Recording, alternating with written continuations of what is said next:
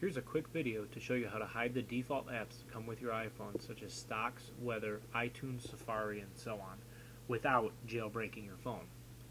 First off, hold your finger on any icon and wait for the apps to shake. Once they begin to shake, you can move them around. What you need to do is move your apps around so that you have one on each page until you get to the 11th page. You cannot leave any blank pages. The 11th page is the last page the phone will allow you to move apps to. On the last page, you need to be able to fill up all 16 spaces in order to hide the default apps. Notice there are 15 apps on my screen right now. Say, for example, I want to get rid of the Voice Memos app. I place the app in the 16th spot, then get another app and place it into the space behind that app. When I drop it, the Voice Memos app will be pushed onto the 12th page. It will remain hidden there until you shut off your phone or sync it with iTunes. Once you've gotten rid of all your default apps that you do not want, you can rearrange your phone the way you like it.